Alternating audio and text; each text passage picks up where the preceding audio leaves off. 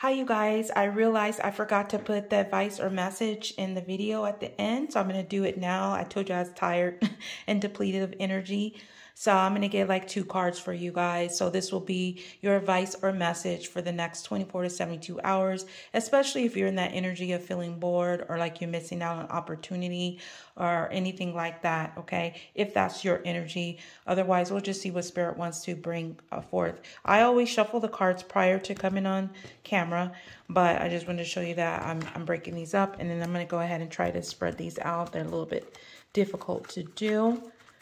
All right, so let's go ahead and get a message here. And we have anger, okay? So safely express your anger, okay? Use anger as a positive force.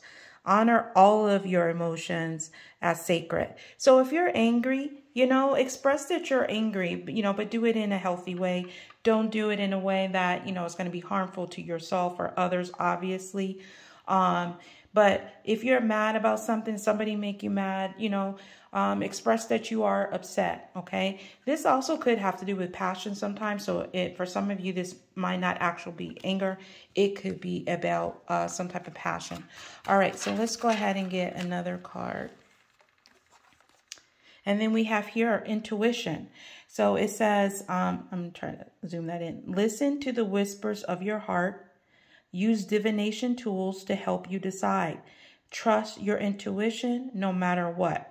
Okay, so if your intuition is telling you that somebody is angry or that you need to address this issue of anger, don't ignore it. Or if your intuition is telling you that somebody is angry at you, I'm even getting like jealousy, okay? If somebody is like jealous about you, trust your intuition and act accordingly.